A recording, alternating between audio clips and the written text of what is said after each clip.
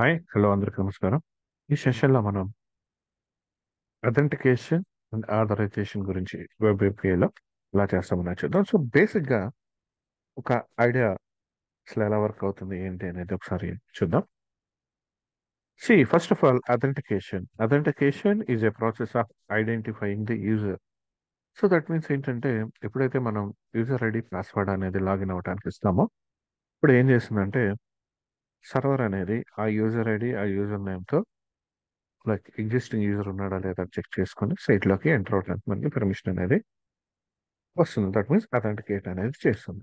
అదే ఆథరైజేషన్ వస్తే authorisation is the process of deciding weather the authenticated user is allowed to perform an action on a specific resource. That means ఏంటంటే authentication అయిన తర్వాత authorisation వస్తుంది. So authorisation అంటే ఏంటంటే authenticated అయిన యూజర్కి particular roles అంటే ఏదైనా రిసోర్స్ని యాక్సెస్ చేసుకోవటానికి రైట్ లేదంటే ఏదైనా యాక్షన్ పర్ఫామ్ చేయడానికి అతనికి యాక్సెస్ అనేది ఉందా లేదా అనేది మనం చెక్ చేస్తాం. దట్ మీన్స్ ఏంటంటే మన ఏపీఐలో గెట్ పోస్ట్ పుట్ అలానే డిజిట్ అని ఉంటుంది. గెట్ చేసుకోవటం అంటే వాల్యూని గెట్ చేసుకోవచ్చు కావాలంటే మనం రిస్ట్రిక్ట్ చేస్తాం. బట్ నార్మల్గా పోస్ట్ చేయాలంటే సమ్ రిస్ట్రిక్షన్స్ అనేవి ఉంటాయి రైట్. సో సపోజ్ మనం ఇక్కడ అథెంటికేట్ లైక్ ఆథరైజేషన్ అనేది మనం పోస్ట్ మీద అప్లై చేస్తే పర్టికులర్ ఎవరైతే మన ఆథరైజ్ పర్సన్స్ ఉంటారో వాళ్ళు మాత్రమే పోస్ట్ ఆపరేషన్ అనేది చేయగలరు. అందరికీ అదే సాధ్యం కాదు. సో అది మనం రియల్ టైం మనం చూద్దాం వర్క్ చేసేటప్పుడు. So authentication and authorisation. So first of all authentication అనేది అసలు ఎలా జరుగుతుంది చూద్దాం. సి వెబ్ ఏపీఐ సర్వీసెస్ అనేది ఏం చేస్తుందంటే మనం ఎప్పుడైతే హోస్ట్ లైక్ ఏదైతే ఉందో చూడండి మనం ఏఐ సర్వీసెస్ ఏదైతే ఉంటాయో వాటిలో మనం ఏదైతే ప్రాజెక్ట్ని మనం డిప్లాయ్ చేసినప్పుడు ఏపీఐ సర్వీసెస్ అనేది యూస్ చేస్తాం కదా.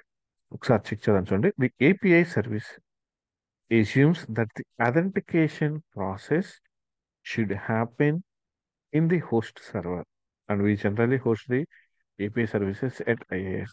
API సర్వీసెస్ అనేది మనం IISS లో డిప్లాయ్ చేస్తాం. అండ్ అలానే ఏపీఐ సర్వీస్ అనేది ఏంటంటే అథెంటికేషన్ ప్రాసెస్ అనేది హోస్ట్ సర్వర్లోనే జరుగుతుందని విషయం చేస్తుంది రైట్. సో ఈ ఐఐఎస్ సర్వీసెస్ అనేవి ఏం చేస్తుందంటే like internet information services like actual ఈ సర్వర్ అనేది ఏం చేస్తుంది అంటే మనకి హెచ్టిపి మాడ్యూల్స్ని యూజ్ చేస్తుంది. ఎందుకంటే అథెంటికేషన్ యూజర్ యొక్క అథెంటికేషన్ ఉందా లేదా అని చెక్ చేయడానికి హెచ్టిపి మాడ్యూల్స్ అనేది చెక్ చేస్తుంది. See, you can configure your project to use any of the built-in authentication modules which are available in IAS.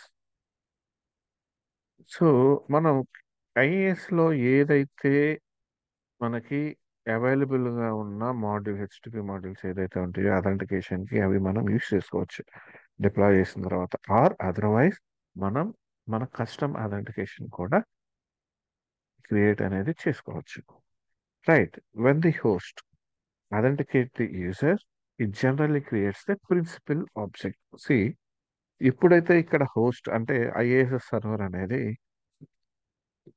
యూజర్ని authenticate చేస్తుందో సో యూజర్ని అథెంటికేట్ చేసినప్పుడు ఇక్కడ మనకి జనరల్గా ఏంటంటే ప్రిన్సిపల్ ఆబ్జెక్ట్ అనేది ఒకటి క్రియేట్ అవుతుంది. So that means I principal like it's an interface right. So ఈ జనరేట్ అయిన లైక్ ఏదైతే క్రియేట్ అవుతుందో ప్రిన్సిపల్ ఆబ్జెక్ట్ అనేది ఇది కరెంట్ థ్రెడ్ కి యాడ్ చేయబడుతుంది. So thread dot current principal current thread కి యాడ్ చేస్తాం. సో ఒకసారి స్టెప్స్ చూద్దాం. చూడండి ఇక్కడ ప్రిన్సిపల్ ఆబ్జెక్ట్ అంటే ఏంటంటే the principal object contains two things. One is identity object actually contains the information about the user. C principal object అనేది create అవుతుందని చెప్పాం. ప్రిన్సిపల్ ఆబ్జెక్ట్ అనేది ఇక్కడ మనకి చూడండి ప్రిన్సిపల్ ఆబ్జెక్ట్ లో టూ థింగ్స్ ఉన్నాయి. ఫస్ట్ వన్ వచ్చి identity, second one is in role. So that means first one identity అంటున్నాం. రైట్. సెకండ్ వన్ వచ్చేసి is in role. So is in role అనేది మనకి bullion property. Right. So like ఇదేం చేస్తుంది అంటే user user అనేవాడు like user is assign are not, like with that role. Role A roles అయితే user కి assign చేశారా లేదా అనేది మనం చెక్ చేస్తాం. That means Boolean value true or falls value అనేది మనకి వస్తుంది. వెల్ కమింగ్ టు ఐడెంటిటీ వచ్చేపాటికి చూడండి. సో ఐడెంటిటీ అనేది ఇంటర్ఫేస్. సో ఐడెంటిటీలో మనకి name, authentication type, is authenticated. So మనకి ఇంకా దీనిలో 3 ప్రాపర్టీస్ ఉన్నాయి ఐడెంటిటీలో. సో ఫస్ట్ వన్ నేమ్ అంటే యూజర్ నేమ్. ఏదైతే మనం జనరల్గా మనం లాగిన్ అవుతాం కదా. సో లాగిన్ అయినప్పుడు ఈ ఐ ప్రిన్సిపల్ ఆబ్జెక్ట్ అనేది క్రియేట్ అవుతుంది. సో ఈ ఐ ప్రిన్సిపల్ ఆబ్జెక్ట్ లో ఉన్న I identity, like identity means interface, right. So ఈ ఇంటర్ఫేస్ లో ఉన్న ప్రాపర్టీస్ ఏమన్నాయి ఇక్కడ మనకి, ఇక్కడ చూడండి. Name, authentication type and is authenticated. So name అంటే యూజర్ నేమ్, అథెంటికేషన్ టైప్ అంటే మనం ఏ అథెంటికేషన్ యూజ్ చేసాం, అలాగే ఈజ్ అథెంటికేటెడ్. సో ఈ అథెంటికేటెడ్ కాదా అనేది చెక్ చేస్తుంది ఇక్కడ, రైట్. చూడండి, the identity object which is property of principal object contains 3 properties: name, authentication type, and is authenticated. If the user is authenticated, then identity dot is authenticated property will return true value. So మనం user name, suppose Ravindra నేను user name తో login అయ్యాను. So అతను authenticate అయితే is authenticated అనేది నాకు true value return చేస్తుంది. So the name property of the identity object will store the name of the identity. So that means ఇక్కడ name లో నాకు రవీంద్ర అనే నేమ్ వస్తుంది, right.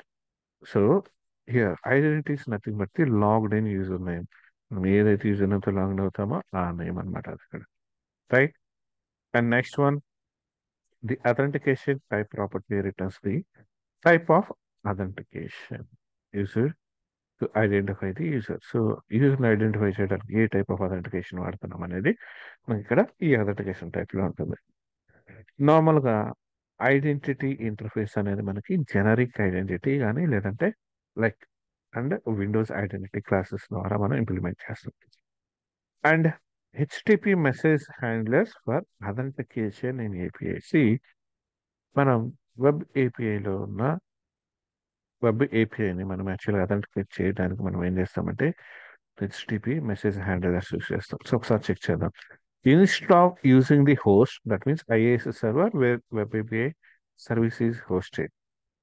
So web API service ఎక్కడైతే మనం హోస్ట్ చేసామో ఆ సర్వర్ అన్నమాట. So instead of using the host for authentication you can also right the authentication logic into A custom HTTP message handler. That means IAS లో మనకి HTTP modules ఉన్నాయని చెప్పుకున్నాం, right. So దానిలో మనకు ఉన్న అథెంటికేషన్ మాడ్యూల్స్ కాకుండా web ఏపీఐలో మనకి in case మనం కస్టమ్ లాజిక్స్ రాసుకోవాలంటే మనం ఇలా ఈ కస్టమ్ హెచ్టిపి మెసేజ్ హ్యాండ్లర్ రాసుకోవచ్చు. So in in that case అంటే హెచ్టిపి మెసేజ్ హ్యాండ్లర్ లో కనుక మనం కస్టమైజేషన్ చేయాలి అనుకున్నప్పుడు ఏం జరుగుతుందంటే is going to check the incoming HTTP request for అథెంటికేటింగ్ the user and then set the principal object. Like అథెంటికేటింగ్ user ఎవరైతే వస్తున్నారో అథెంటికేట్ చేయడానికి, సో మనకి ఇన్కమింగ్ హెచ్టిపి రిక్వెస్ట్ ద్వారా మనం ఆ యూజర్ని అథెంటికేట్ చేయడానికి ప్రిన్సిపల్ ఆబ్జెక్ట్ ని మనం సెట్ చేస్తాం. సో ప్రీవియస్ లో ఇంతకుముందు మనం చూసాం ప్రిన్సిపల్ ఆబ్జెక్ట్ అనేది క్రియేట్ అవుతుంది. That means identity is in role. So ఇది మనం ఇక్కడ సెట్ చేస్తాం. So setting the principal object. So principal object ని ఎలా చేస్తాం. సో ఇక్కడ మనం మన ఓన్ అథెంటికేషన్ లాజిక్ అనేది మనం కస్టమ్ లాజిక్ ని మనం ఇంప్లిమెంట్ చేయాలనుకున్నప్పుడు మనకి 2 ప్లేసెస్ లో చేయాలి. That means thread dot current principal. So ఇదేం చేస్తుందంటే థ్రెడ్ ప్రిన్సిపల్ చేస్తుంది. అండ్ అలానే HTTP context dot current dot user, right.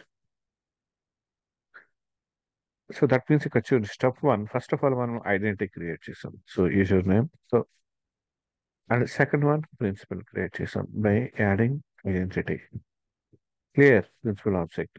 And second one suppose opinion one చూడండి, thread dot current principal equals to principal. Current principal మనం principal అనొచ్చాం. Second option లో HTTP context dot current it's not equals to null, అప్పుడు మనం principal అని add చేస్తాం. So ఈ రెండింటికి difference ఏంటంటే చూడండి, if you are going to host the API services in IAS then you need to set the principal object in both places because of the security concerns, that is security becomes inconsistent. So మనం IAS service లో కనుక post చేయడానికి వెళ్తున్నప్పుడు ఇక్కడ ఏంటంటే thread dot current principal and అలాగే ఇక్కడ HTTP context లో కూడా ప్రిన్సిపల్ అనేది రెండింటిని యాడ్ చేయాలి. Right. So in the case of self hosting the HTTP context values నాకు సెల్ఫ్ హోస్టింగ్ చేసేటప్పుడు ఇది నల్ అవుతుంది. And to ensure your code is host agnostic. That means మనకి వెబ్ హోస్టింగ్ అలాగే సెల్ఫ్ హోస్టింగ్ రెండింటిని కనుక ఇది సపోర్ట్ చేయాలంటే you need to check for null before assign the principal object. So ఇక్కడ మనం ప్రిన్సిపల్ ఆబ్జెక్ట్ అనేది ఏదైతే మనం ఇక్కడ హెచ్టిపి కాంటెక్స్ట్ ఏదైతే ఉందో ఇక్కడ మనం ఇది నల్ అయిందేమో చెక్ చేసుకోవాలి. Null value that means before assign value principal value. Right. And next one ఇప్పుడు వరకు మనం అథెంటికేషన్ చూసాం. Next authorisation. సో ఆథరైజేషన్ అంటే మనం ఆల్రెడీ చెప్పుకున్నాం. సో చూడండి ఒకసారి ఇక్కడ డయాగ్రామ్ చూడండి. ఫస్ట్ అథెంటికేషన్ ఐఏఎస్ఎస్ అనేది మనకి ఫస్ట్ హెచ్టిపి మాడ్యూల్ ద్వారా మనకి వెబ్ ఏపీఐని హెచ్టిపి మెసేజ్ సో మనకి ఇక్కడ అథెంటికేట్ చేసిన తర్వాత మనకి ఆథరైజేషన్ లో బై యూజింగ్ ఆథరైజేషన్ ఫిల్టర్ నుంచి కంట్రోలర్ వెళ్తాం. సో కంట్రోలర్ మీద మనం ఆథరైజేషన్ అనేది అప్లై చేయొచ్చు, ఇండెక్స్ లెవెల్లో ఐ మీన్ యాక్షన్ లెవెల్లో కూడా చేయొచ్చు. So this is the process. And ఒకసారి ఆథరైజేషన్ చూద్దాం. The authorization process is going to happen before executing the controller action method, which provides you the flexibility to decide whether you want to grant access to that resource or not, right? See, authorization process అనేది మనకి ఏంటంటే controller action method execute అవడానికి ముందు మనకి ఇక్కడ permission అనేది ఇవ్వాలా లేదా అనేది చెప్తాం. And we can implement this ASP.NET Web API by using authorization filter, which will be executed before the controller action method executes. So controller action method execution అవటానికి ముందు మనం ఈ ఆథరైజేషన్ ఫిల్టర్ అనేది మనం అప్లై చేయొచ్చు. So if the request is not authorised for the specific resources then the filter returns an error response to the client without executing the controller action method. So ఇది కనుక మనకి